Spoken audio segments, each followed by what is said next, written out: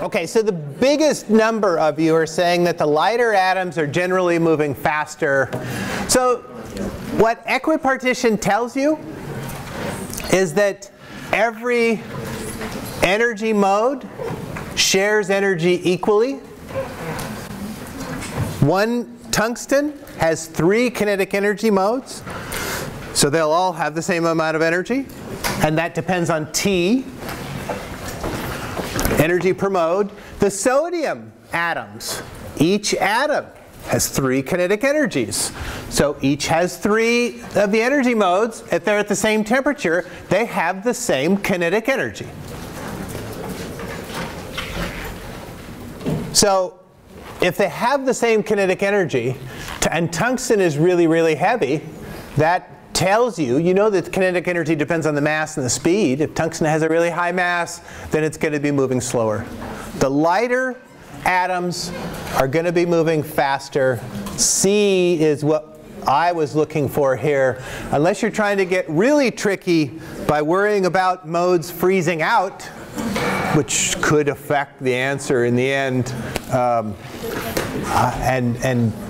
I'm going to keep questions like this from being tricky by either telling you in advance that you can ignore the vibrational modes because they're frozen out, or telling you in advance that the temperature's high enough that all the vibrational modes are there. Now, I'm not going to play, you have to guess the vibrational modes that are there. We're not going to play that game because you can't guess it easily. Vibrational modes freeze out differently for different materials. And I don't know where they freeze out for tungsten and sodium, frankly.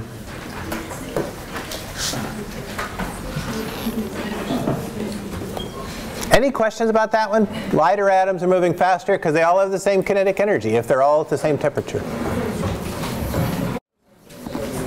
Suppose that each pair of near neighbor atoms in the solid at the top, solid A, have this bond strength, and each pair of near neighbor atoms in solid B have that bond strength, so different kinds of atoms. These are more strongly bound than those, or each atom is more strongly bound to each other. Which solid has the larger heat capacity? I'll give you a minute. Which of these two solids has the larger heat capacity?